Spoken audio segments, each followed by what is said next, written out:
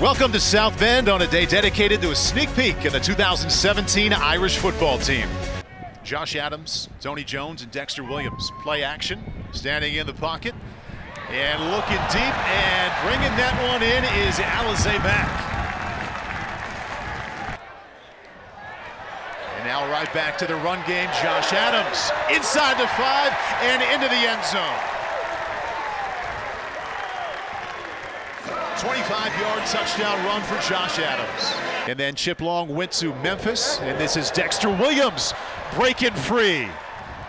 Already a touchdown run from Josh Adams, and add one for Dexter Williams from 38 yards out.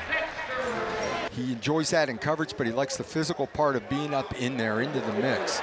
Fits it into Equanimous St. Brown, all the way down to the 40-yard line. Wanted him right away on that back shoulder, showed nice patience, and then good touch. Wimbush again with a nice pocket. And that one is intercepted.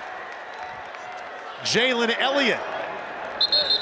Earlier we saw him getting juked on the touchdown run by Josh Adams, and makes up for it there.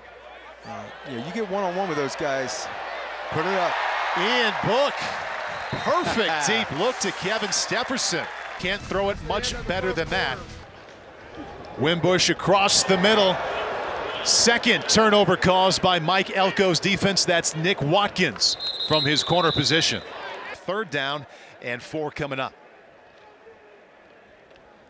Wimbush across the middle picks up the first down.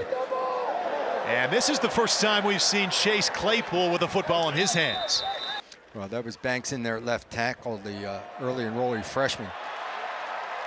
Ian Book continues his strong day, and why not? C.J. Sanders for the touchdown. He's making it look easy, Coach.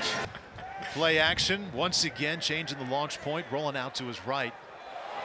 And that is not an easy throw. Not as easy as he made it look to Chase Claypool. You and I are both former quarterbacks. That's a big-time throw. On a dead run, sidearms it up and over a defender, and perfectly in play. That's a heck of a throw and catch.